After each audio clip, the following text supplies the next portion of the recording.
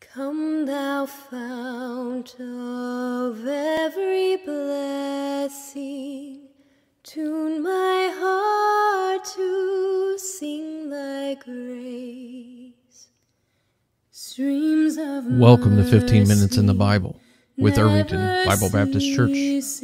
Today's reading is in 1 Samuel chapter 2, verse 22 to chapter 4 and verse 22. John chapter 5, verses 24 through 47. Psalm chapter 106, verses 1 through 12. And Proverbs chapter 14, verses 30 and 31. 1 Samuel chapter 2, beginning with verse number 22. Now Eli was very old, and heard all that his sons did unto all Israel, and how they lay with the women that assembled at the door of the tabernacle of the congregation. And he said unto them, Why do ye such things? For I hear of your evil dealings by all this people. Nay, my sons, for it is no good report that I hear. Ye make the Lord's people to transgress. If one man sin against another, the judge shall judge him. But if a man sin against the Lord, who shall entreat for him? Notwithstanding, they hearkened not unto the voice of their father, because the Lord would slay them. And the child Samuel grew on, and was in favor, both with the Lord and also with men. And there came a man of God unto Eli, and said unto him, Thus saith the Lord, Did I plainly appear unto the house of thy father, when they were in Egypt in Pharaoh's house? And did I choose him out of all the tribes of Israel to be my priest, to offer upon mine altar, to burn incense, to wear an ephod before me? And did I give unto the house of thy father all the offerings made by fire of the children of Israel? Wherefore kick ye at my sacrifice and at mine offering, which I have commanded in my habitation, and honor thy sons above me, to make yourselves fat with the chiefest of all the offerings of Israel, my people. Wherefore the Lord God of Israel saith, I said indeed that thy house and the house of thy father should walk before me forever. But now the Lord saith, Be it far from me, for them that honor me I will honor, and they that despise me shall be lightly esteemed. Behold, the days come, that I'll cut off thine arm and the arm of thy father's house, that there shall not be an old man in thine house. And thou shalt see an enemy in my habitation, and all the wealth which God shall give Israel, and there shall not be an old man in thine house forever. And the man of thine, whom I shall not cut off from mine altar, shall be to consume thine eyes, and to grieve thine heart, and all the increase of thy house shall die in the flower of their age. And this shall be a sign unto thee, that shall come upon thy two sons, on Hophni and Phinehas. In one day they shall die, both of them. And I will raise me up a faithful priest, that shall do according to that which is in mine heart and in my mind, and I will build him a sure house, and he shall walk before mine anointed forever. And it shall come to pass, that every one that is left in thine house shall come and crouch to him for a piece of silver and a morsel of bread, and shall say, Put me, I pray thee, into one of the priest's offices, that I may eat a piece of bread. Chapter 3. And the child Samuel ministered unto the Lord before Eli, and the word of the Lord was precious in those days. There was no open vision. And it came to pass at that time, when Eli was laid down in his place, and his eyes began to wax dim, that he could not see.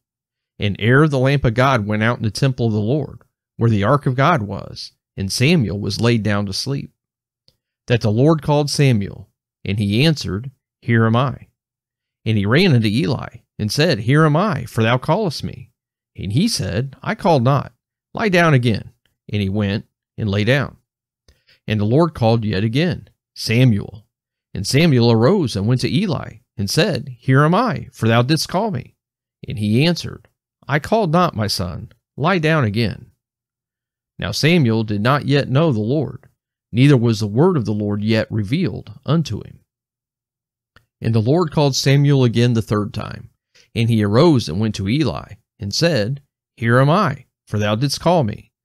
And Eli perceived that the Lord had called the child. Therefore Eli said unto Samuel, Go, lie down, and it shall be, if he call thee, that thou shalt say, Speak, Lord, for thy servant heareth. So Samuel went and lay down in his place. And the Lord came and stood, and called as at other times, Samuel, Samuel. Then Samuel answered, Speak, for thy servant heareth. And the Lord said to Samuel, Behold, I will do a thing in Israel, at which both the ears of every one that heareth it shall tingle. In that day I will perform against Eli all things which I have spoken concerning his house. When I begin, I will also make an end. For I have told him that I will judge his house forever, for the iniquity which he knoweth, because his sons made themselves vile, and he restrained them not. And therefore I have sworn unto the house of Eli, that the iniquity of Eli's house shall not be purged with sacrifice nor offering forever. And Samuel lay until the morning, and opened the doors of the house of the Lord. And Samuel feared to show Eli the vision. Then Eli called Samuel and said, Samuel, my son. And he answered, Here am I. And he said, What is the thing that the Lord has said unto thee? I pray thee, hide it not from me. God do so to thee, and more also, if thou hide anything from me of all the things that he said unto thee. And Samuel told him every whit, and hid nothing from him.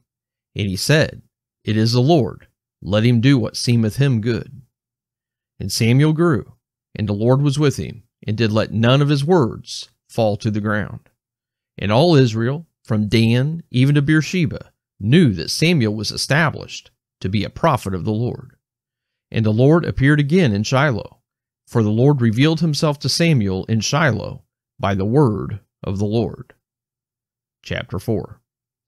And the word of Samuel came to all Israel.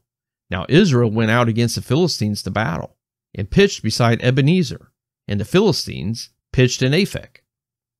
And the Philistines put themselves in array against Israel.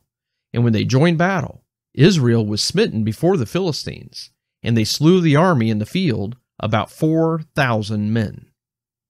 And when the people were come into the camp, the elders of Israel said, Wherefore hath the Lord smitten us today before the Philistines? Let us fetch the ark of the covenant of the Lord out of Shiloh unto us, that when it cometh among us, it may save us out of the hand of our enemies. So the people sent to Shiloh, that they might bring from thence the ark of the covenant of the Lord of hosts, which dwelleth between the cherubims. And the two sons of Eli, Hophni and Phinehas, were there with the ark of the covenant of God. And when the ark of the covenant of the Lord came into the camp, all Israel shouted with a great shout, so that the earth rang again. And when the Philistines heard the noise of the shout, they said, What meaneth the noise of this great shout in the camp of the Hebrews? And they understood that the ark of the Lord was come into the camp. And the Philistines were afraid, for they said, God is come into the camp. And they said, Woe unto us, for there hath not been such a thing heretofore. Woe unto us! Who shall deliver us out of the hand of these mighty gods? These are the gods that smote the Egyptians with all the plagues in the wilderness. Be strong and quit yourselves like men, O ye Philistines, that ye be not servants unto the Hebrews, as they have been to you. Quit yourselves like men, and fight. And the Philistines fought, and Israel was smitten, and they fled every man into his tent, and there was a very great slaughter, for there fell of Israel 30,000 footmen. And the ark of God was taken, and the two sons of Eli, Hophni and Phinehas, were slain. And there ran a man of Benjamin out of the army, and came to Shiloh the same day with his clothes rent, and with earth upon his head. And when he came, lo, Eli sat upon his seat by the wayside watching, for his heart trembled for the ark of God. And when the man came into the city and told it, all the city cried out. And when Eli heard the noise of the crying, he said, What meaneth the noise of this tumult? And the man came in hastily and told Eli. Now Eli was 98 years old, and his eyes were dim that he could not see. And the man said unto Eli, I am he that came out of the army, and I fled today out of the army. And he said, What is there done, my son? And the messenger answered and said, Israel is fled before the Philistines, and there hath been also a great slaughter among the people, And thy 2 sons also, Hophni and Phinehas, are dead, and the ark of God is taken. And it came to pass, when he made mention of the ark of God, that he fell from off the seat backward by the side of the gate, and his neck brake, and he died. For he was an old man, and heavy, and he had judged Israel 40 years. And his daughter-in-law, Phinehas' wife, was with child, near to be delivered.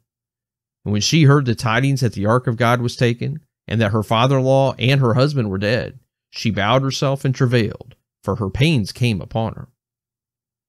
And about the time of her death, the women that stood by her said unto her, Fear not, for thou hast borne a son. But she answered not, neither did she regard it. And she named the child Ichabod, saying, The glory is departed from Israel, because the ark of God was taken, and because of her father-in-law and her husband. And she said, The glory is departed from Israel, for the ark of God is taken. John chapter 5, beginning with verse number 24.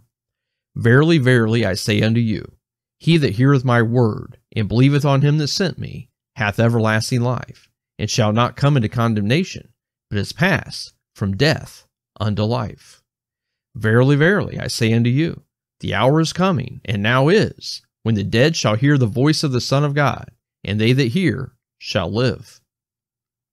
For as the Father hath life in himself, so hath he given to the Son to have life in himself, and hath given him authority to execute judgment also, because he is the Son of Man. Marvel not at this, for the hour is coming, in the which all that are in the graves shall hear his voice, and shall come forth, they that have done good unto the resurrection of life, and they that have done evil unto the resurrection of damnation. I can of mine own self do nothing. As I hear, I judge, and my judgment is just, because I seek not mine own will, but the will of the Father, which has sent me. If I bear witness of myself, my witness is not true. There is another that beareth witness of me, and I know that the witness which he witnesseth of me is true. Ye sent unto John, and he bare witness unto the truth. But I receive not testimony from man, but these things I say, that ye might be saved. He was a burning and a shining light, and ye were willing for a season to rejoice in his light. But I have greater witness than that of John, for the works which the Father hath given me to finish, the same works that I do, bear witness of me, that the Father hath sent me. And the Father himself, which hath sent me, hath borne witness of me. Ye have neither heard his voice at any time, nor seen his shape. And you have not his word abiding in you. For whom he hath sent, him ye believe not. Search the Scriptures, for in them ye think ye have eternal life, and they are they which testify of me. And ye will not come to me, that ye might have life. I receive not honor from men, but I know you, that ye have not the love of God in you. I am come in my Father's name, and you receive me not. If another shall come in his own name, him ye will receive. How can you believe which receive honor one of another, and seek not the honor that cometh from God only? Do not think that I will accuse you to the Father. There is one that accuseth you, even Moses, in whom ye trust. For had ye believed Moses, ye would have believed me, for he wrote of me. But if ye believe not his writings, how shall ye believe my words? Psalm chapter 106. Praise ye the Lord. O give thanks unto the Lord, for he is good, for his mercy endureth forever. Who can utter the mighty acts of the Lord? Who can show forth all his praise? Blessed are they that keep judgment, and he that doeth righteousness at all times. Remember me, O Lord, with the favor that thou bearest unto thy people. O visit me with thy salvation, that I may see the good of thy chosen, that I may rejoice in the gladness of thy nation, that I may glory with thine inheritance. We have sinned with our fathers. We have committed iniquity. We have done wickedly. Our fathers understood not thy wonders in Egypt. They remembered not the multitude of thy mercies, but provoked him at the sea, even at the Red Sea.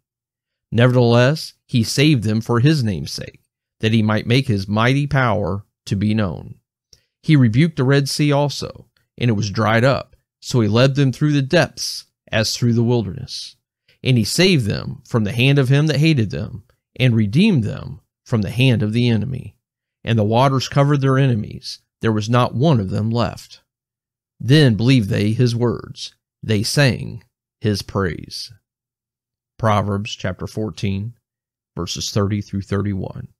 A sound heart is the life of the flesh, but envy the rottenness of the bones. He that oppresseth the poor reproacheth his maker, but he that honoreth him hath mercy on the poor. Thank you for joining us for 15 minutes in the Bible. Seal it for thy courts above. Here's my heart, oh, take and seal it for thy courts above. Seal it for thy courts above.